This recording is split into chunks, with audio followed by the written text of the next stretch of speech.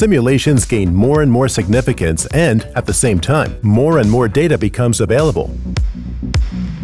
The Cluster of Excellence, Data Integrated Simulation Science at the University Stuttgart combines both of these areas and has defined 3 visions. Next-generation virtual materials design, the digital human model, and engineered geosystems.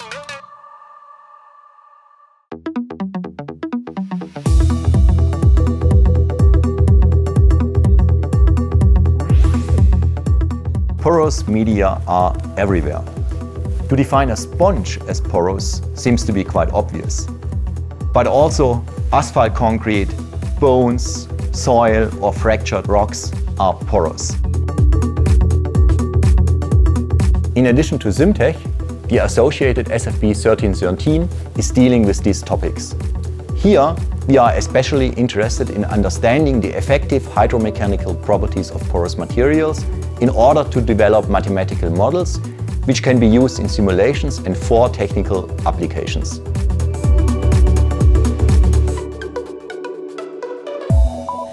to go in this direction, we're gonna need some high-speed cameras. At the Porous Media Lab, we are aiming to make porous media transparent by using high-resolution X-ray computed tomography. Based on CT scans, the pore space could be visualized, characterized and segmented for subsequent direct numerical simulations.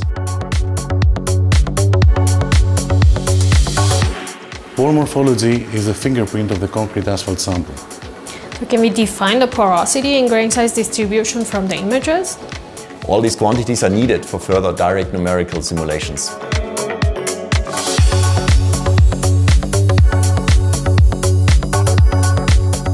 Within SimTech, numerical tools are developed for such data-integrated simulation techniques.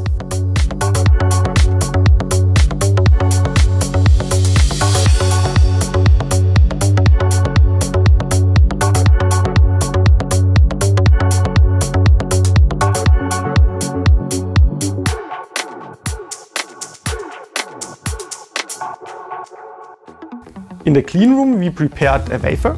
And with this wafer, we are now able to create a light-transparent micromodel. And with this micromodel, we can now investigate multiphase flow.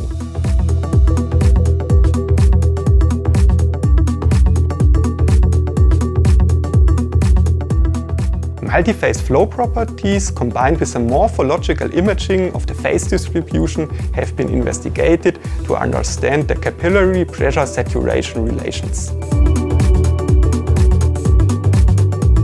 Image-based data, as the one obtained from microfluidics, allow for an insight into porous media combined with an advanced experimental characterization.